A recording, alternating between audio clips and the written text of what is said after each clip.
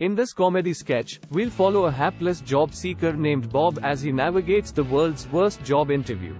Scene 1. Bob walks into the interviewer's office, visibly nervous. The interviewer is seated behind a desk, looking bored and disinterested. Interviewer. So, Bob, tell me a little bit about yourself. Bob. Oh, well, my name is Bob and I'm looking for a job. I have experience in customer service and...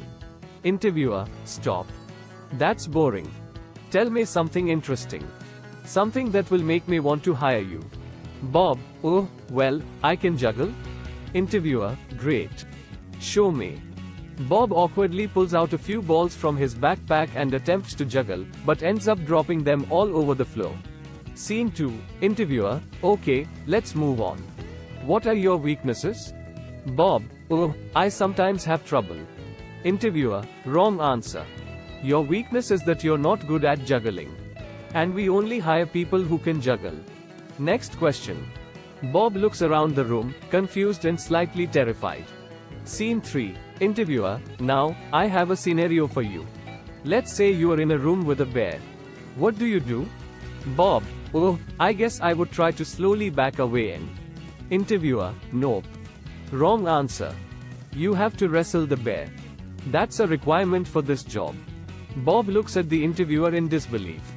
Scene 4. Interviewer. Okay, last question. If you were a fruit, what fruit would you be? Bob. Oh, I don't know, maybe an apple? Interviewer. Wrong. You would be a banana. And you have to wear a banana costume every day on the job. Bob starts to sweat profusely. Scene 5. Interviewer. Well, that's all the questions I have for you. But before you leave, I have one more test. The interviewer pulls out a small trampoline and asks Bob to jump on it while reciting the alphabet backward. Bob looks defeated, but decides to go for it. He jumps on the trampoline, but ends up getting tangled in his words and falling off. Scene 6. Bob walks out of the office, disheveled and defeated. He takes a deep breath and looks up at the sky. Bob. Well, at least I don't have to wear a banana costume. Suddenly, a gust of wind blows a banana peel onto his foot. Bob. Never mind.